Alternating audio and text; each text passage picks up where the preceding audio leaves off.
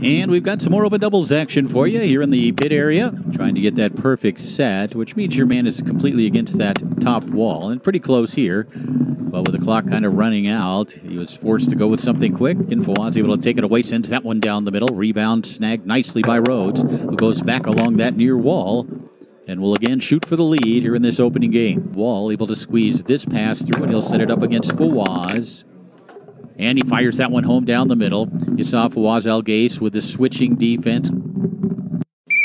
And calls timeout.